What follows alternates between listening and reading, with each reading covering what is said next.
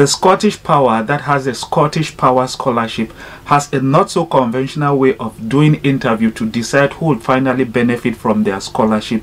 In this video, we'll look at how you can go about preparing for the Scottish Power Scholarship. Like I said, it's not the conventional way of doing interview. What I mean here by conventional way is, for example, if you apply for admission into any university or want to do a job interview, they'll ask you, why did you choose this major?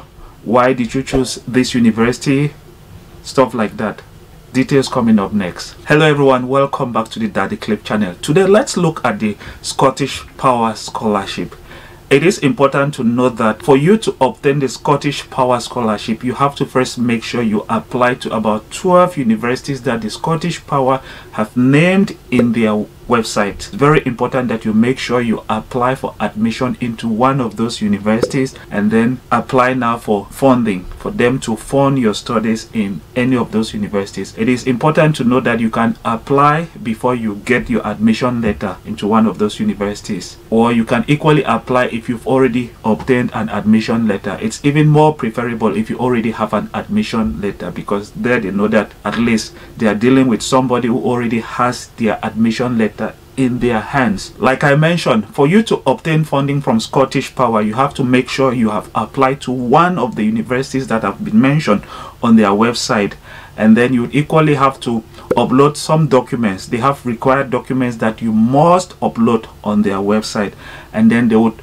analyze, assess your documents and see if you've met their requirements. If you've met their requirements, that's where they would have to decide on inviting you for the first phase of interview. On the first phase of interview, it's important that I should indicate here that it might be different for different candidates. They might present you with 6 questions and then ask you to explain a situation where you were forced to handle a challenging situation, a challenging problem. You would have to tell them how you went about solving that challenging situation. The best way to go about this is to deploy the STAR method, which is STAR, or the START method, which is START. STAR method simply means S is the situation. You would have to explain to the interviewers the situation, make them understand the situation with which you were dealing with. You don't have to be very explicit with this situation. The next one is the T, that is the task. You have to tell them the task that you were faced with and what were the goals that you were supposed to achieve. And then the next one is A. A is the action. What were the actions that you had to undertake to obtain your intended goals? And the next one is R. R is the results. What were the results? Were they positive or were they negative? You have to explain to them the results of your actions that you undertook. If you want to deploy now the second method, which is the START method, it equally has to do with beginning from S right up to R and then simply add T. T is the take out. What is the take out from all the situation that you had to go through? Did you learn any lessons from the experience that you went through? You have to explain to them the lessons that you had learned from that situation that you had to overcome. Now, it is important to note that once you are done with the 6 questions, the next thing is that they will present you with a game, a mathematical calculations games, which you would have to solve.